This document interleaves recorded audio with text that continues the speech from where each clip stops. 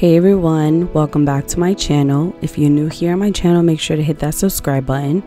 I actually wanted to do this video a little different because it's a pretty sensitive topic to me, as I am half black, half Puerto Rican, and there's a lot going on in our world that I definitely want to address in this video. It's been long overdue, but trust and believe, I have not been silent on my social media. So if you don't follow me on Instagram, make sure you do. It's at the bottom of the screen.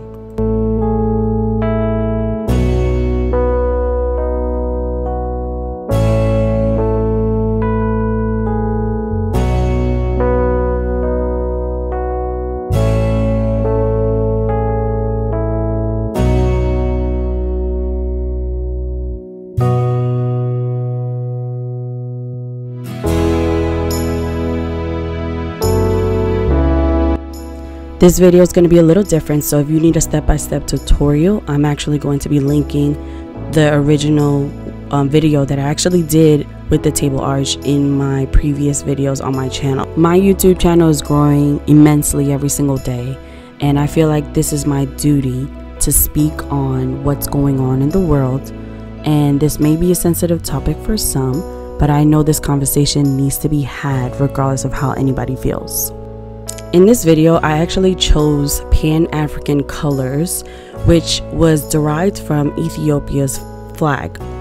And it is black, red, and green. Red actually represents the noble blood that unites all people of African ancestry. The color black represents the people of the country and the continent. And green represents the rich land of Africa. There are actually 54 countries that make up Africa, according to the United Nations. So they have different flags, but to represent Africa as a continent, I chose these colors because of what's going on in our world today. In the United States, we have an organized movement called Black Lives Matter, or BLM, and it advocates for nonviolent civil disobedience and protesting against incidents of police brutality against African American people. This particular movement was actually in response to Trayvon Martin's murder, George Zimmerman, and actually this happened in Florida.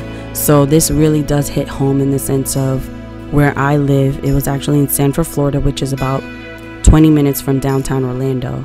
And he was acquitted of the murder charge for Trayvon Martin, who was a very young kid who was walking through a nice neighborhood and was suffocated and killed while being unarmed. A lot of people feel very uncomfortable having these hard conversations, but it's these type of conversations that need to be had in order to create change in our world, especially in the United States. If you're unaware of what's going on, you could definitely look on any type of social media, just type in Black Lives Matter, and you will see the police brutality and everything that's going on against African Americans in the United States.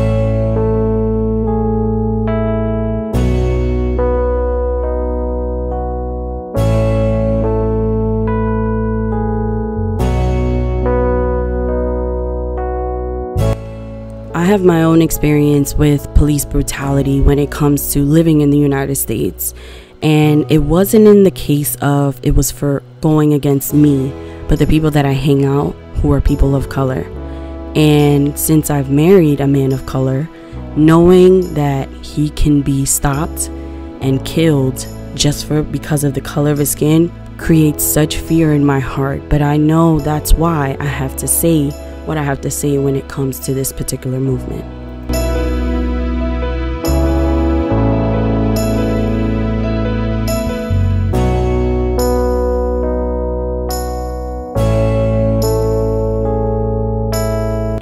I am not ignorant to know that the color of my skin, I have privilege. I mean, there's nothing else I can say about that. There have been plenty of times when I utilized my skin color as privilege and knowing that I don't have to get killed getting pulled over. But I've seen my friends of color being pulled over just for walking in a nice neighborhood. Thank God they didn't get killed. Or being held at gunpoint because they matched the description of someone who was robbed earlier, with probably over 50 cops. So when I tell you this movement hits home, it really does. Even though I'm personally not affected, it doesn't matter to me. If people I love that are affected, then I'm for the cause. When we say Black Lives Matter, it does not go against other people, but we are addressing the area in our society, in our country, and in our world of particular race that's being affected only because of the color of their skin. So if you are offended by a Black Lives movement, it's not to disregard other race. It's just to acknowledge where we are oppressing a certain race, and that has to change.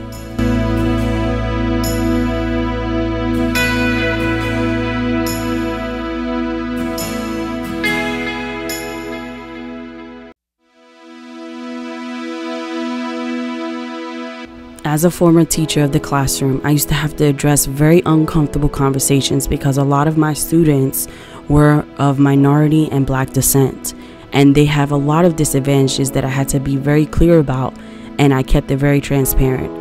So I'm bringing the same ethical and values that I did in my classroom on my channel, and this just creates a conversation that needs to be had.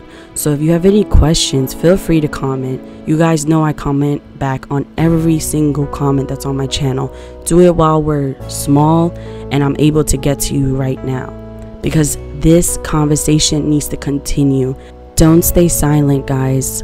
Continue to thrive, push for change. Even if you're not a part of the United States, there's ways you guys can help, and that's by having tough conversations. That's by donating to the cause. That's by just understanding what's right versus what's wrong. I hope you guys enjoyed this video. I know it's a little different, but hopefully I'll catch you in the next one. Bye.